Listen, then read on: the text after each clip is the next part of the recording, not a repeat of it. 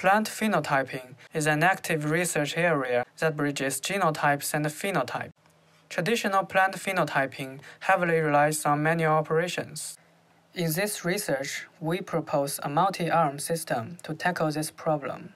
To compute these viewpoints efficiently, we design a deep learning-based next-best view planner, which is extensible to multi-robot systems.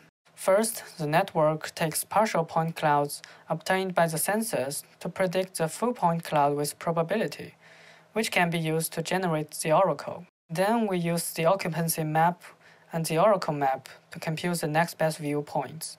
From the comparison between our method and the greedy method, we can see that our method performs better because of the oracle map. The deep learning network has the priors of the learned structures, while the greedy method does not. Here is another comparison in terms of surface coverage.